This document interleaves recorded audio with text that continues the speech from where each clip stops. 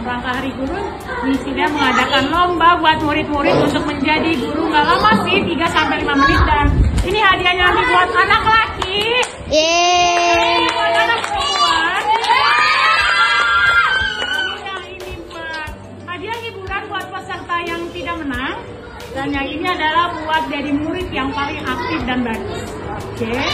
Assalamualaikum warahmatullahi wabarakatuh. Waalaikumsalam warahmatullahi wabarakatuh. Kenalkan, nama saya Taleta. Saya akan mengajar pelajaran IPAS.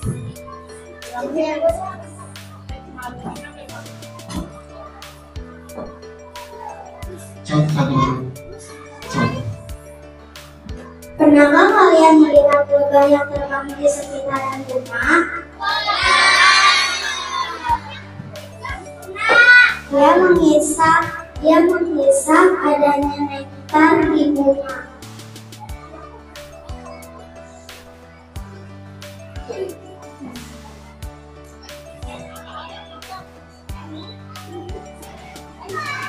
Serangga ini senang sekali dengan nektar atau sari bunga. Warna bunga yang cerah dan aromanya yang harum mengikat para serangga untuk hinggap di rumah. Apa saja hewan yang ada di hutan?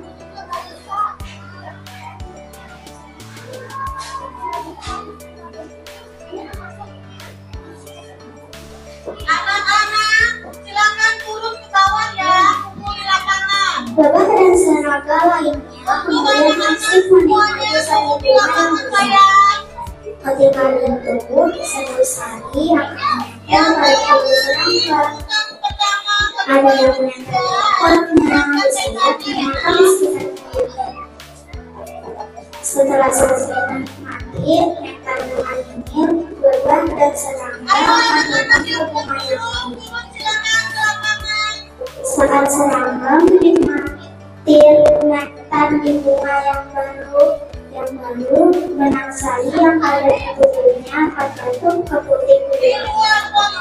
Lalu terjadilah namanya penyembuhan. Penyembuhan adalah Duduk yang mati, yang rapi.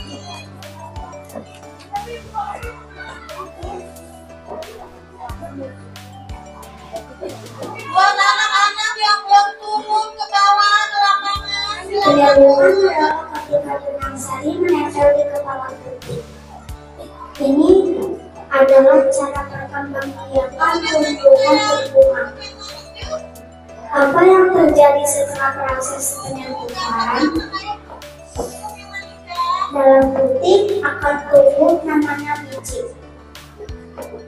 Biji inilah yang nanti bisa dipakai tanaman untuk memperbanyak di jenis. luar polisian saya. Walaupun tanaman tidak punya kaki untuk berpindah tempat, namun ada serangga dan hewan-hewan yang membantu tumbuhan berkembang biak.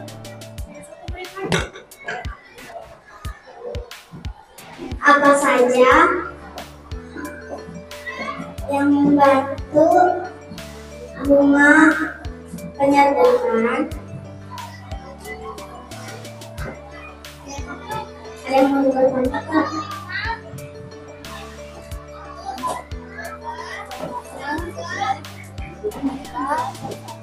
Ayo anak-anak yang masih di atas, turun ke bawah yuk. Acaranya mulai yuk. Sayang, ganteng kayak gini. Sekian dari saya. Wassalamualaikum warahmatullahi wabarakatuh. Saya mengajar. Apa Bu? Pas. Selanjutnya peserta yang kedua, ibu guru kedua pada nomor 3. Oke. Kita udahan dulu ya. Kira udahan untuk dia nggak dikeluarin kan? Gimana sih? Udah berapa bunga nggak dikeluarin? Ayo anak-anak, Kamu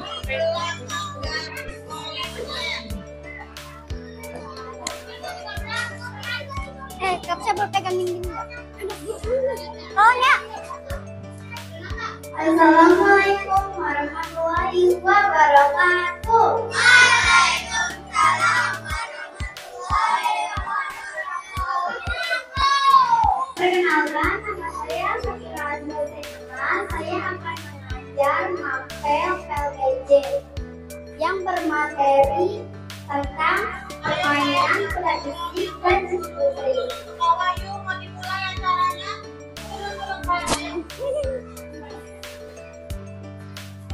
Tahukah kalian apa itu permainan diskusi?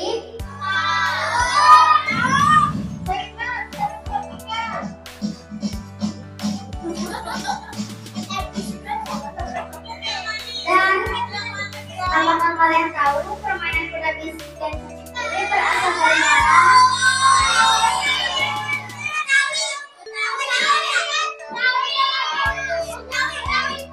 Ya.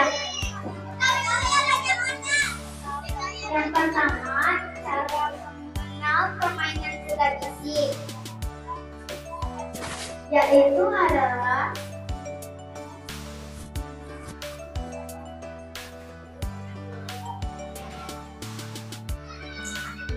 cara mengenalnya kita bermain secara berkelompok yang terdiri dari 2 kelompok.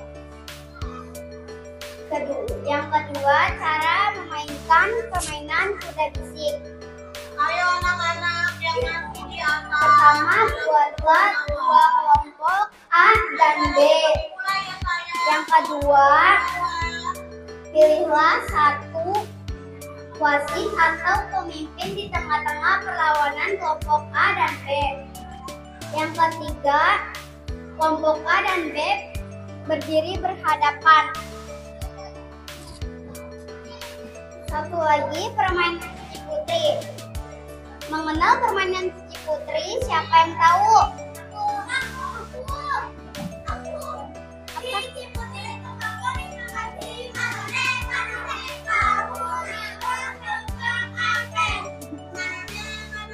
Dan yang kedua,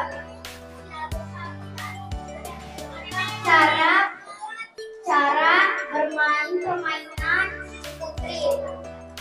Yang pertama, membuat kelompok A dan B seperti sama permainan kuda bisik. Permainan Cici Putri terdiri dari 4 sampai 6 orang. Dan yang kedua, pameran Cici Putri. Pemain menyanyikan lagu Cici Putri sambil bernyanyi. Pemain menunjuk telunjuk tangan pemain yang lainnya. Setelah menunjuk dan berputar tangan, dinyanyikanlah lagu Cici Putri. Ayo kita nyanyi lagu Cici Putri. Cici Putri tampak kelima kaki, Assalamualaikum warahmatullahi wabarakatuh. Waalaikumsalam warahmatullahi wabarakatuh. Perkenalkan, nama saya Rina Santari. Saya akan mengajarkan pendidikan Pancasila. Pendidikan Pancasila yang bab 2. Norma-norma aturan yang di masyarakat. Yang pertama, norma agama. Norma agama menjadi pedoman hidup bagi manusia yang bersumber dari Tuhan yang Maha Esa. Yang kedua, ada yang tahu nggak nih yang kedua? kesusilaan. Yang kedua, norma kesusilaan. Norma kesusilaan bersumber dari hati nurani manusia. Ketiga, norma kesopanan. Norma kesopanan didasari beberapa hal seperti kebiasaan, kepantasan, dan kepatutan yang berlaku di masyarakat. Yang keempat, norma hukum. Norma hukum bersumber dari negara atau pemerintah yang diatur dalam undang-undang. Contoh aturan-aturan yang berlaku di lingkungan masyarakat sekitar. Contohnya, yang pertama, aturan di rumah. Aturan anak yang di rumah. Salah satu contoh, setelah pulang sekolah, kita wajib menaruh sepatu di rak tempatnya. Contoh aturan yang kedua di sekolah. Salah satu aturan di sekolah, kita wajib mengikuti upacara hari Senin dengan tertib. 3. Aturan di jalan raya. Untuk menghindari terjadinya kecelakaan, kita wajib mengikuti aturan-aturan jalan raya atau rambu lalu lintas dan dilarang parkir dan lain-lainnya. Ada lagi yang hak dan kewajiban anak.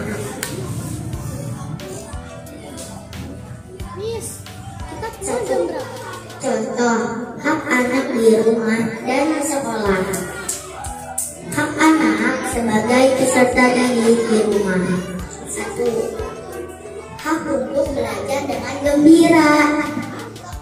Karena kalau anaknya dimarahi, nanti dia malahan tambah kesal. Benar gak?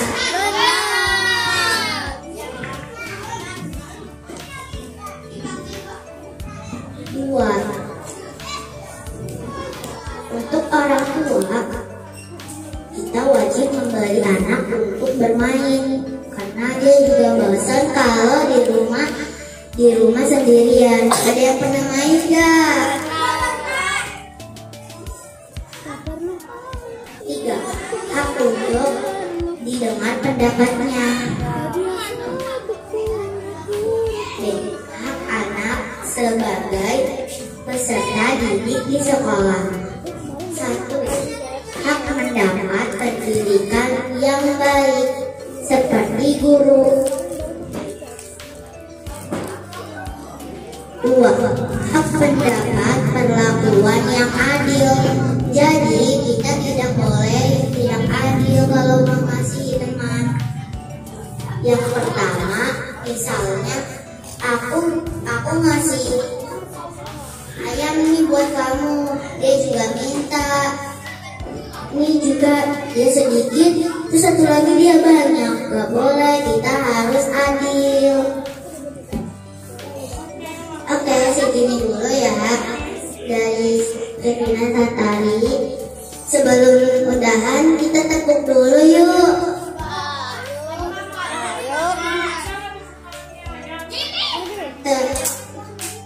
Tepuk anak soleh. Aku anak soleh, rajin sholat, rajin ngaji. Orang tua dihormati, cinta Islam sampai mati. Allah Muhammad Rasulullah. Yes. Sekarang tepuk semangat. Ma, aha, aha, ma.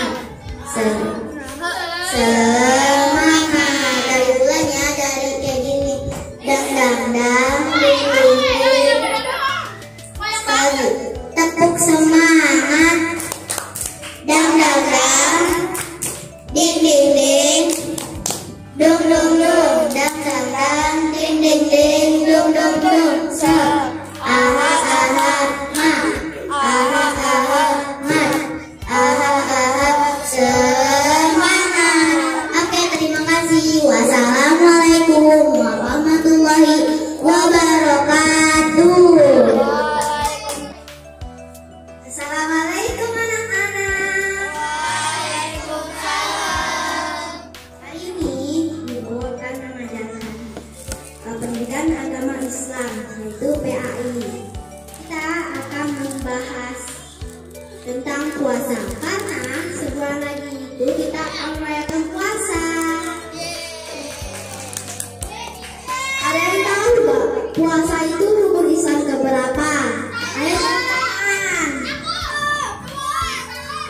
Satu aja ya, satu aja. Pertanyaan doang. Saya.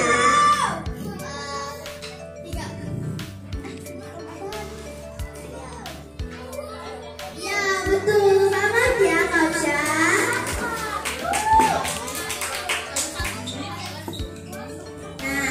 Tadi apa yang dibilang Kausya itu benar.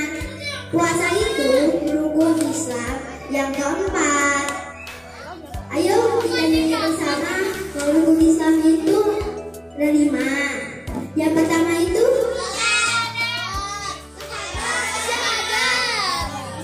yang kedua, yang ketiga,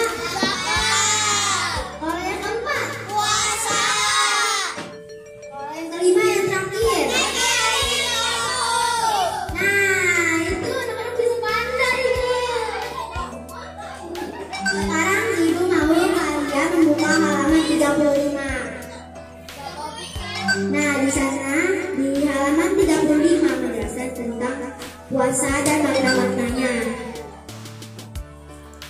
Kalian tahu gak sih kalau puasa itu tandanya apa? Tandanya kita di bulan itu harus menahan nafsu. Nah, ya betul. Kausya betul. Di bulan puasa kita harus menahan nafsu. Yang membatalkan puasa adalah menangis, lalu berbohong. Yang ketiga adalah makan, dan yang terakhir adalah minum. Nah, keempat itu adalah contoh perbuatan yang membatalkan puasa. Nah, kalau puasa kita pasti tahu niat dan doanya ya. Oke, sekarang siapa nih yang mau maju buat niat puasa? Ya, siapa? Satu aja nih, satu.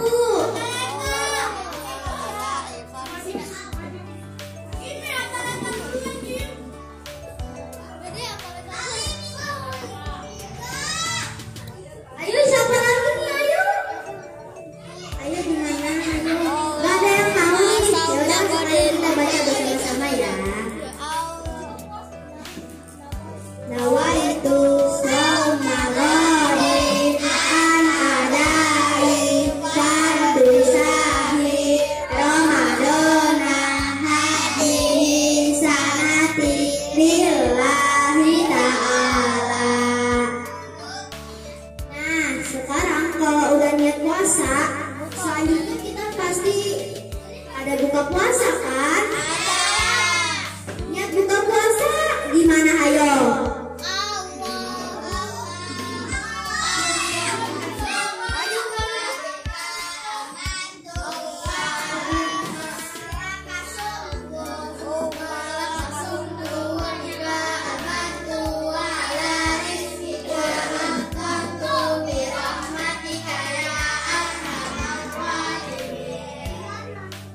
Terima kasih Kausya. Ayo tepuk tangan meriah untuk Kausya.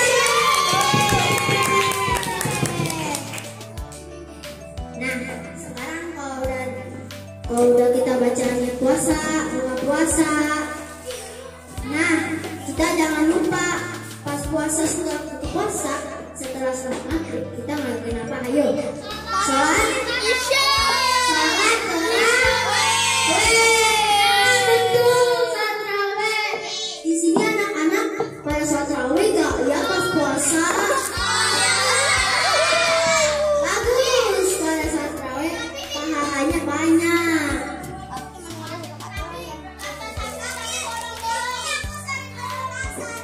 Waduh, kalau bolong-bolong bahaya tuh. Kalau bolong harus diganti ya.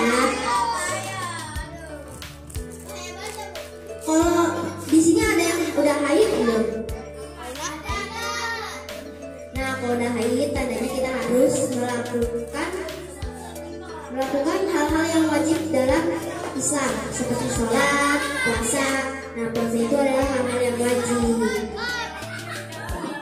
Oke, terima kasih anak-anak untuk pelajaran hari ini. Semoga sehat selalu. Minggu depan kita akan belajar agama lagi. Assalamualaikum warahmatullahi wabarakatuh. Assalamualaikum warahmatullahi wabarakatuh.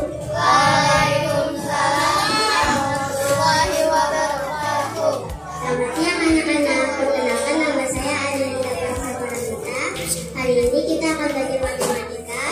Perkalian sederhana menggunakan jari untuk bilangan 6, 7, 8, 9.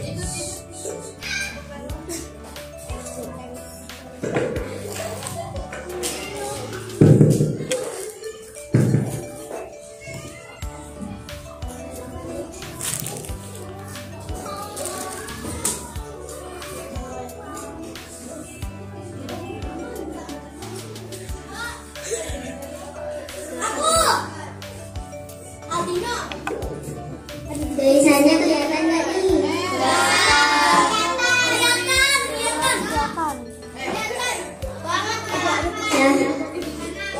Kalau yang ini ada yang udah bisa? Coba caranya gimana?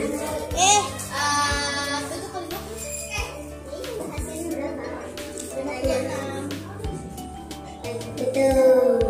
Tepuk tangan buat Kapsya. Karena hari ini materinya menggunakan jari, jadi tangan kiri angka 7, 5, 6, 7. Jari tangan kanan 5, 6, 7, 8. Yang ini dihitung puluhan. 10, 20, 30, 40, 50. Sisa yang ini 3 tambah 2 itu dikali ini satuan. 3 kali 2 berapa? 6.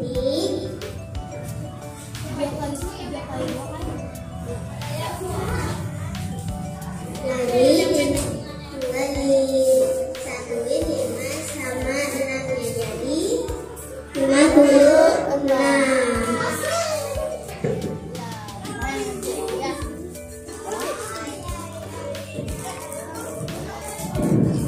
Ada soal lagi nih, siapa yang mau kerjain?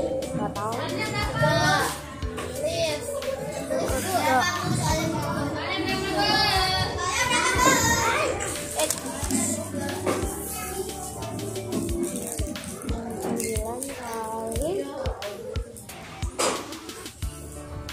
Siapa yang bisa kerjain? Caranya kayak tadi ya. Siapa yang bisa? Langsung aja. Aku tunjuk nih.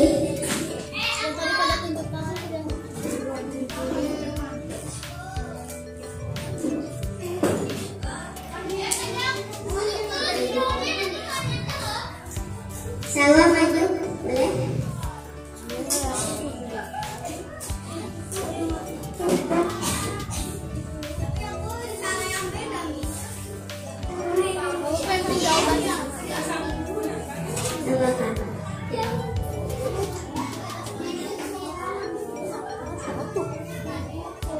Satu, yakin ini benar.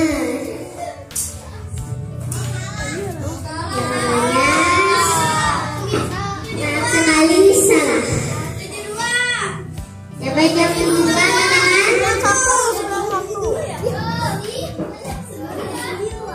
Hina, maju.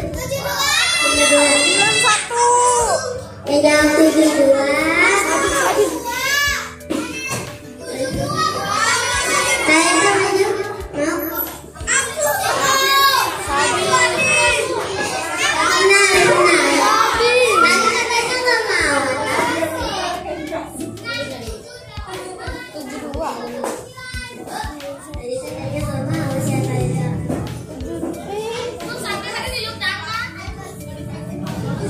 Bye-bye.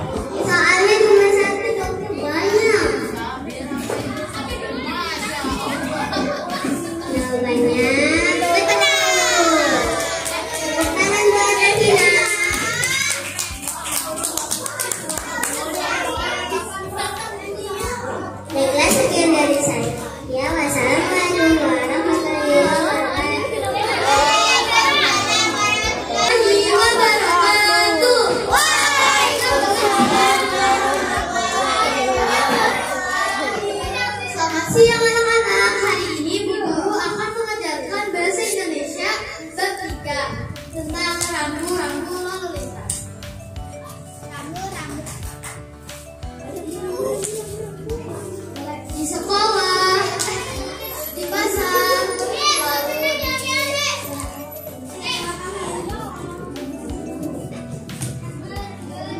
di jalan raya, di terminal atau di pasar, pasti anak-anak pernah melihat rambu-rambu lalu lintas.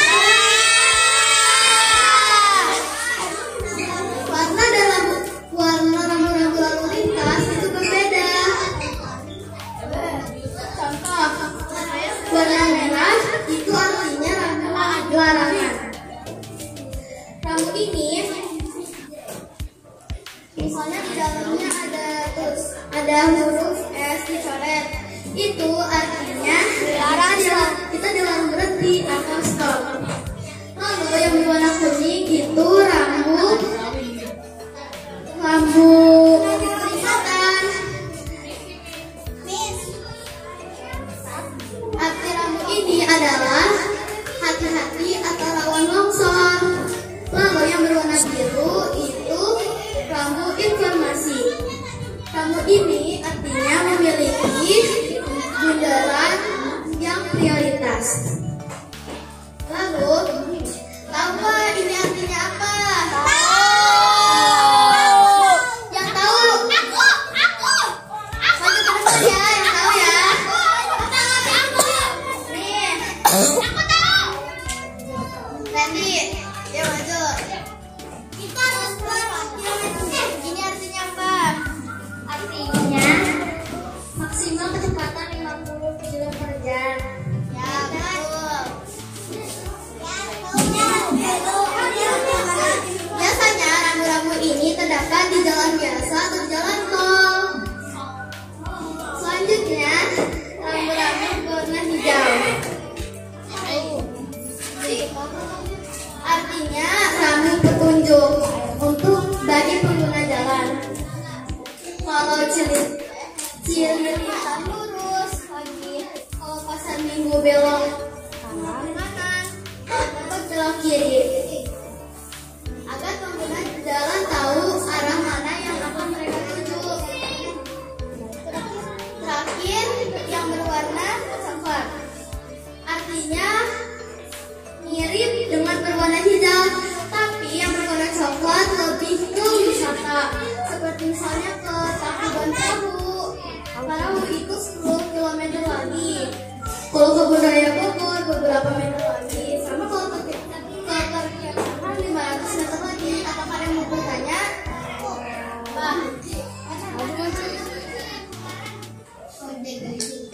Jika tidak ada yang bertanya, saya akhiri. Wabillahi taufiq wal hidayah. Wassalamualaikum warahmatullahi wabarakatuh.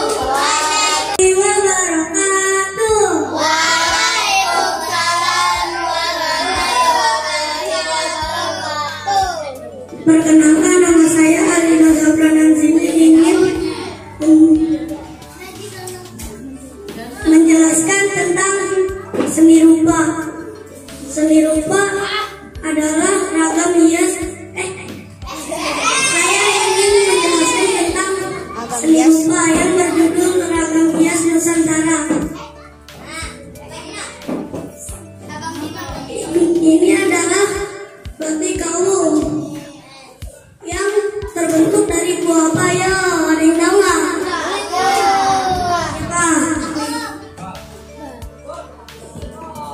Ini salah.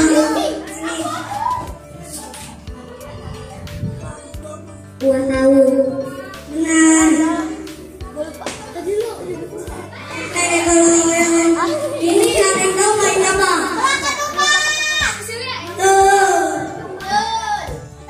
Kalau ini? Motifnya apa? Lilin berganda. Benar, Tasya. Ini apa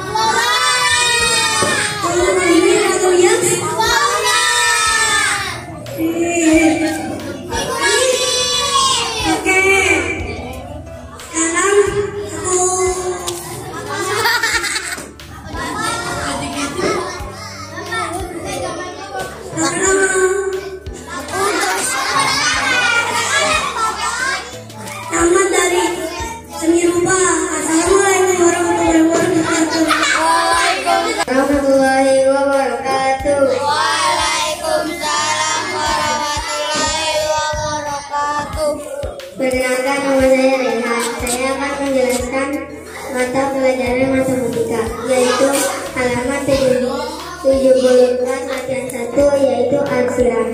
Apa arti kata dari arsirah? Ada yang tahu? Coba maju. Kayak ini tapi diarsir gitu. Dikit lagi. Coba lagi. Ya, Ale maju.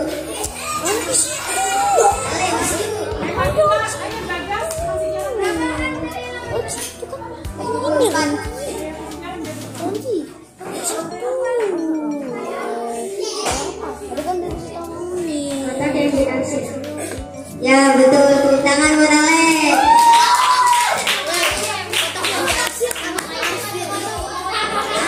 Arsir adalah apa? Nih aku punya pertanyaan, ada yang siapa yang mau jawab?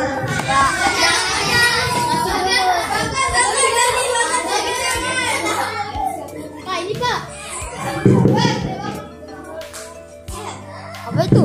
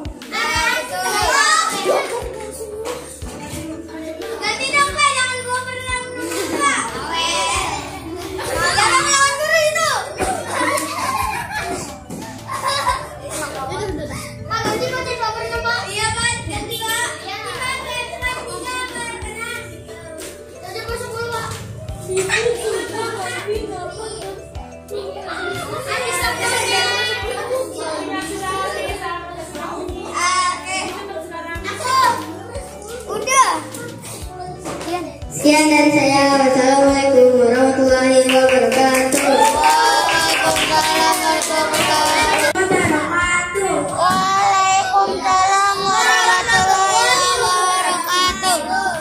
Selamat belajar main pukulan aliran besi jurus 1 dan 2 bab 7.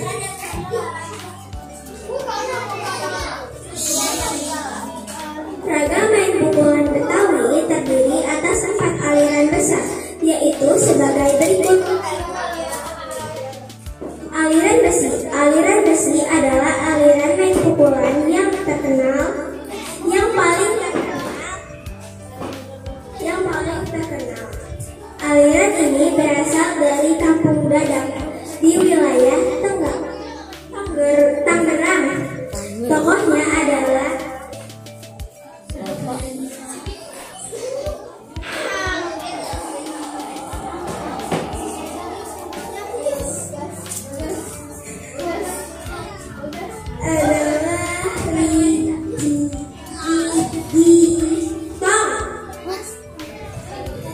Yang kedua, aliran cincin.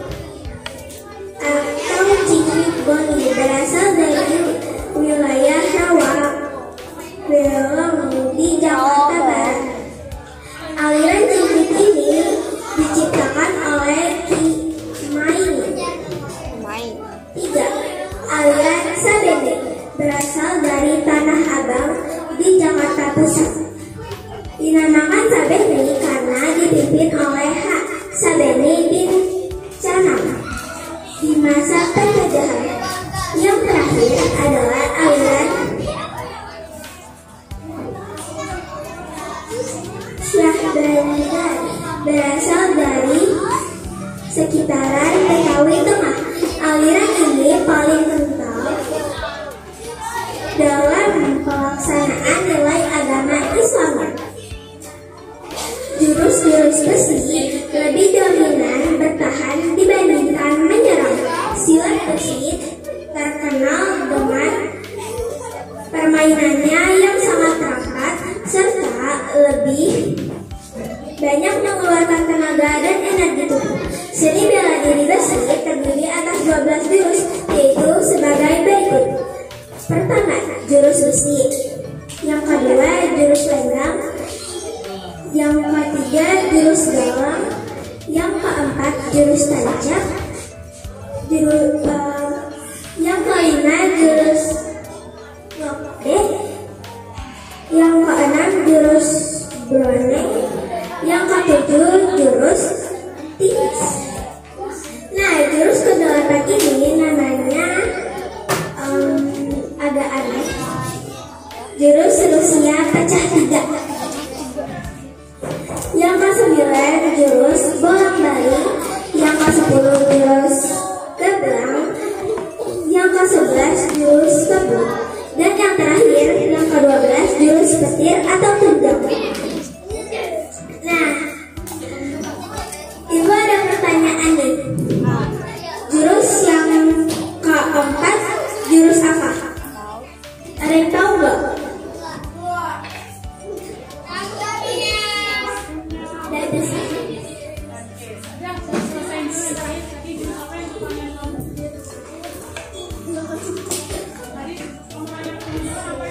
Jurus keempat.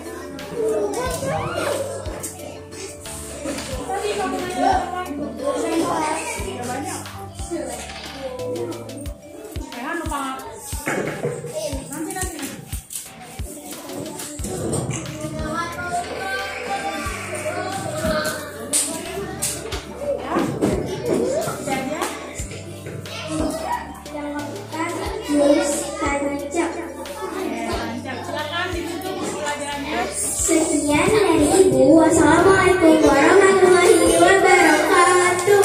Punya pengumuman.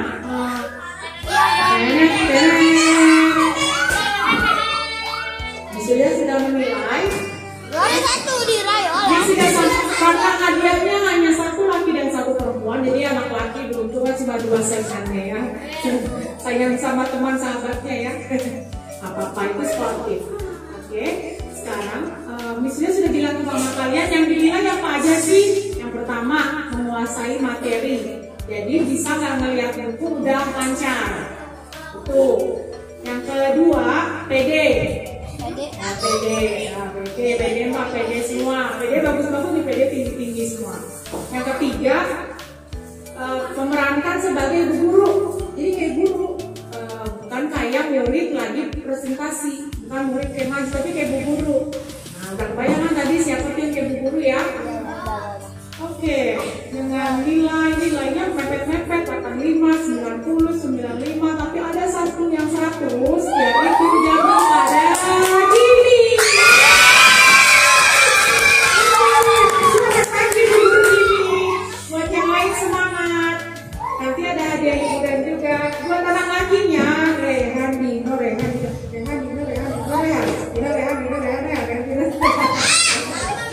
Oke.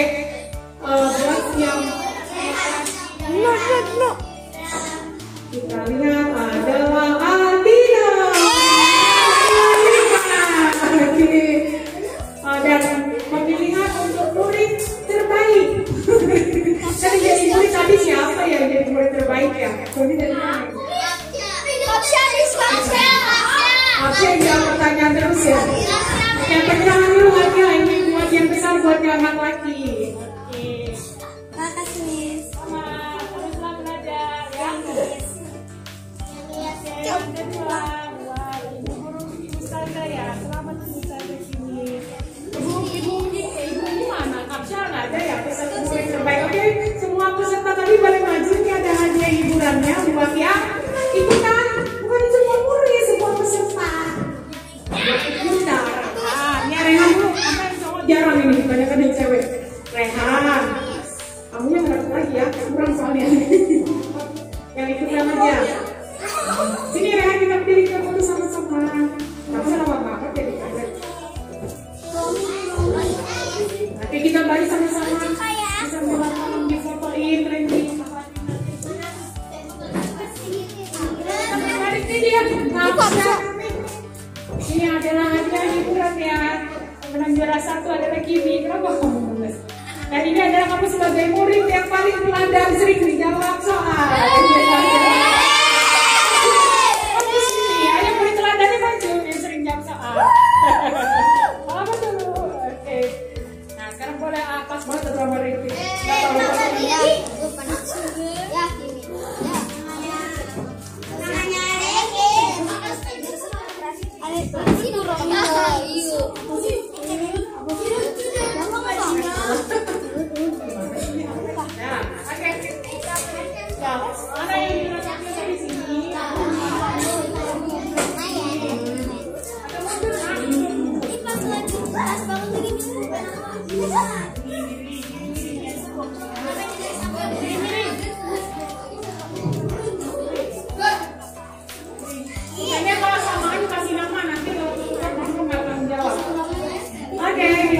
Bersama-sama.